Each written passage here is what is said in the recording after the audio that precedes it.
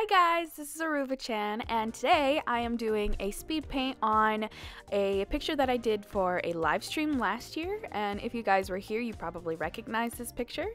This is actually sort of like my feelings towards summer and sort of myself. Like I very much enjoy summer, and I am very curious, but I'm also very held back, so I like to see my curious side going, which is the two girls here, like friends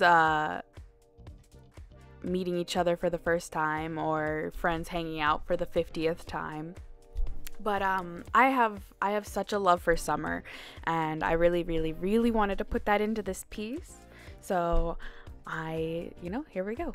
And I'm going to give you a few tips. Based on my last video, a lot of you guys didn't really know what to do if you are feeling down or feeling blue about your art. So I'm going to give you a few tips here and what I do to kind of lessen my hatred for my art. Because I don't hate my art. Not anymore, at least. I try very hard to enjoy my art and enjoy the process. So I'm going to give you some tips to liking your own art.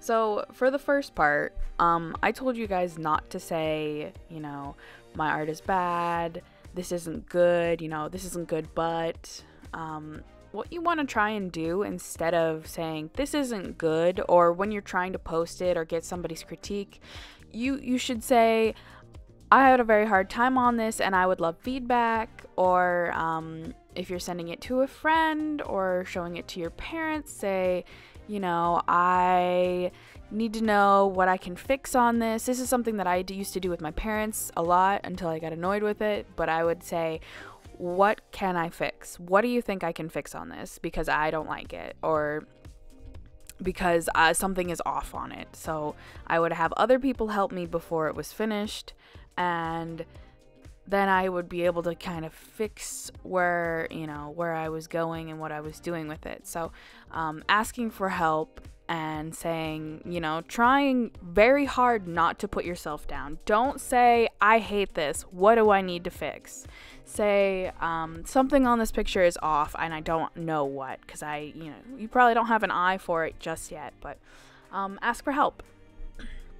Another thing is, if you're being critiqued in class, or if you receive a compliment, like a genuine, this is really good compliment, what you don't want to do is say, it's not that good. You want to accept the compliment. Accept your compliments. Because for one, people aren't saying them just to get on your good side. They're saying them because they enjoy what you're making. So accept the compliment. Say, thank you, I worked really hard for this. Or I spent a long time on this, so I really appreciate that. It's not humble to deny a comment. It's humble to say, thank you, I spent a long time on this, or I've worked really hard for this, so I really appreciate it. Get it out of your mind that you need to deny everything you do, because when people see that you don't accept comments, they're not going to give you comments anymore, or compliments, or they won't talk to you at all, because they're like, oh, that person's so mean or so rude about themselves, I don't want to talk to them, all they have to say is negative stuff. So if you start to get that out of your mind, it'll be a lot easier for you to start moving forward. And when you do start moving forward, sorry, my voice is a little rough. When you do start moving forward, you're going to find that it's a lot easier every single time you say something nice about your own art. Even if you don't like your art all that much, practice. You need to practice something about it. If you hate the way you draw eyes, look at other artists and draw other artists' eyes. Look at your own eyes, take a picture of yourself and record yourself drawing your eye or whatever. Do what you need to do to get better in the places where you genuinely don't enjoy your art, and move towards bettering yourself if it really bothers you that much. For me, I just have high standards, and I know a lot of other people do, but another thing you can do is limit your social media. For me, I had to unfollow a lot of artists that were amazing. That, it wasn't like their art was, technically beautiful or anything new that I haven't seen before. It was just girls and their bodies were perfect, and the art style was perfect, and there wasn't anything really special about it. It's just the way that they drew them made me feel like I needed to draw mine that way, so I ended up unfollowing them because it kind of just set a standard for me to have, where you shouldn't have standards in art. You should be able to freely go about doing what you're doing and not feel pressure to try and make your art look better or look like something else, because when you're in this art journey, you're actually just in this to make more stuff. Like, people want more stuff. They don't care what the quality is. Like, they obviously are going to want a better quality, but you're only going to get better quality when you're doing stuff that you like. Like, for this one, I had a really fun time doing this picture, so I feel really good about this. And even though I wouldn't say it's completely done, I still feel like this is quality work, and I would be okay giving this to somebody as a present, versus some of the other stuff that I've made where I wasn't really happy with it. But that's just me not spending enough time thinking about what I want, thinking about how to frame stuff. I really spent time working on this because I do enjoy the concept, and I enjoy the idea, and I enjoyed the characters and how cute they were. And that was one of the steps for me that I had to kind of get over.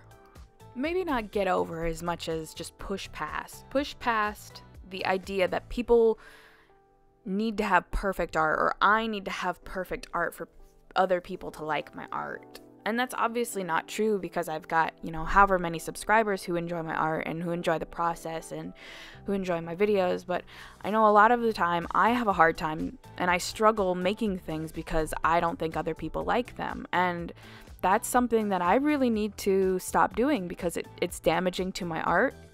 Like, I don't make stuff that's as good because I'm making it for other people, and I am self-sabotaging my own art because of an expectation that I think other people have, whereas I'm sure there is no expectation for me. People don't expect anything out of me, and I'm just pressuring myself to make better art that ends up not being better art. And for me, I just want to make art that I enjoy and art that I have fun making, which is why I've done a lot of, traditional stuff recently, because I genuinely do enjoy the process a lot. And I've learned a lot doing paintings. So if you are struggling with this same thing, I implore you to cut down on social media. Stop bad-mouthing your own art. For real, you will get nowhere in life if you only put yourself down, because people will treat you and your art how you treat you and your art. And this is such a big thing. If you hate your art and you say things like, oh, I don't like this, oh, I don't like that, I could do this better, I could do that better, they will also start to think these things. So instead of saying things like, I could have done this better, start to do things that are positives about your art. I really like how I colored the eyes, or I really love how I colored the hair.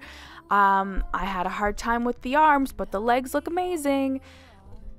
Instead of focusing on the negative, you need to start focusing on the positive. And if you bring the positive through your art, you'll start to kind of train your brain to not be so pessimistic about your art, and you're going to start to see a difference in how you look at your artwork, and you're going to notice that other people are going to start reacting to your artwork differently, and people want to be around positive people. This is a huge thing. If you are always negative and you're always putting yourself down and you're always, moody or whatever about your art, or even in life in general, people won't want to be around you. And this is something that I learned the hard way. So find your happiness in your art, and other people will find it too. This is huge. This is a huge thing. You really do need to love your art for other people to love it. And even if you're not absolutely in love with everything you do, you need to make your art with love and make it the way you want, because that's all that matters in the end. It's you. If you're not happy with your art, you need to change it. If you're not happy with the way you see your art, you need to change that. You need to do what makes you happy, and this is a huge thing. You need to do this, because if you end up hating your art and you end up hating the process, you're not going to make art. And that's just as simple as it is. You're going to make stuff for nobody for as long as you can, and then you're going to stop because it'll start to feel like a job. And you want your job to be fun. If you are an artist, you want your job to be fun. And you don't want it to be a job. Alright guys, that's about all I can say on this for today. I hope any of this has helped anyone. I know this video is not going to be as popular as my last one, but I hope you guys enjoyed it. Please like and subscribe. Bye!